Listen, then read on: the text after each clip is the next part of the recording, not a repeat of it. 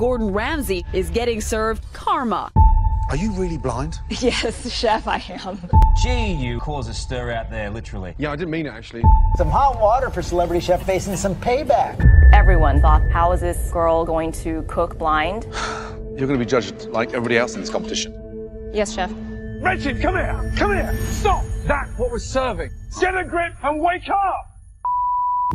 What kind of a gives a live crab to the blind chick? Let's give it to her. No more Mr. Nice Guy. I'm freaking out for her. It pierced me. She's like very easily flustered. What the hell is going on? Honestly, Chef, there's just no excuse. I just was flustered. A dream, she says, that turned into a real kitchen nightmare. No one ever really thought that it could be this big. We did not grant her any advantages. Are you stupid? I hate his face. I want to prove you did try to screw me. I'm sorry, can you tell me where I had put the green onion? Green onion. Still in the bowl? Maybe he really wants her out. Get out! I really loved cooking, but I thought it was going to be something I would have to give up. I really have mad respect for that lady. I don't like her. She's weak. I think Christine will win this. As you know, there can only be one winner.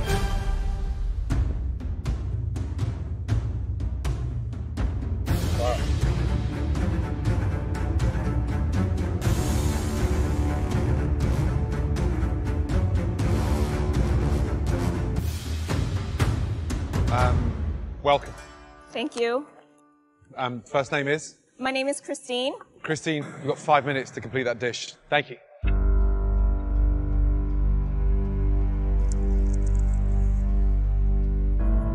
Just in front. Just in front? No, you were there. Just a little bit higher, darling. Okay, thank you. There we are. Thank you.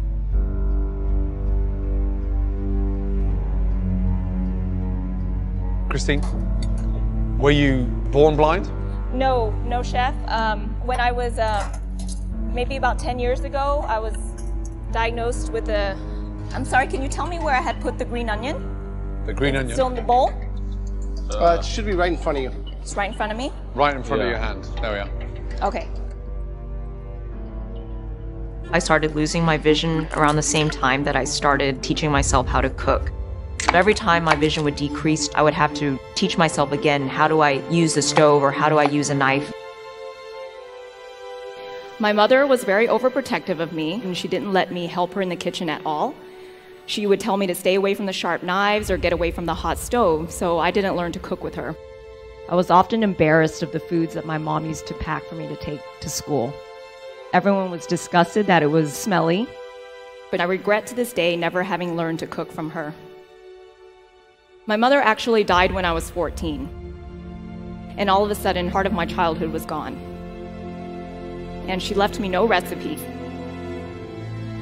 I went to a bookstore and bought a used cookbook. I bought a cheap set of knives, pots, and pans, and I started reading these recipes word for word and trying to execute these recipes in my small kitchen. Ever since, I've been trying to recreate her recipes. I love the fact that you're tasting everything. I have to, I can't see.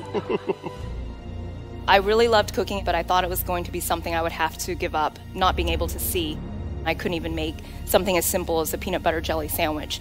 And I remember getting the peanut butter and the jelly all over the counter and not being able to align the two slices of bread together neatly. And I remember throwing away that sandwich and just thinking, like, how am I ever going to cook for myself? The dish does need the sort of stability. It's a staple, done beautifully, but missing the rice. Yes, Chef, I understand. I'm sorry. You know, you're going to be judged like everybody else in this competition. Yes, Chef. In the history of MasterChef, we've never had a blind contestant. Your personal challenge aside, for me, that's one of the most delicious dishes I've tasted in this competition so far. Do you know what I'm going to give you? A white apron. A white apron. Congratulations. Thank you. Christine's the most amazing woman I think I've ever seen in my entire life. She just amazes me at what she can do. It's delicious. Oh, thank you, Chef. It's fresh, it's fragrant. You cook every frickin' time like an angel.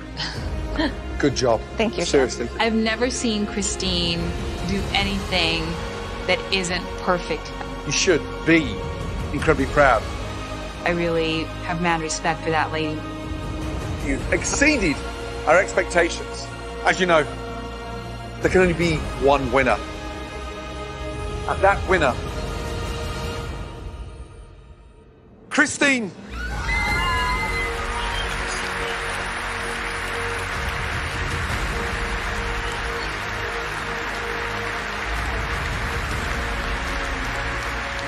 When I cook, I feel like my mom's spirit is somewhere nearby.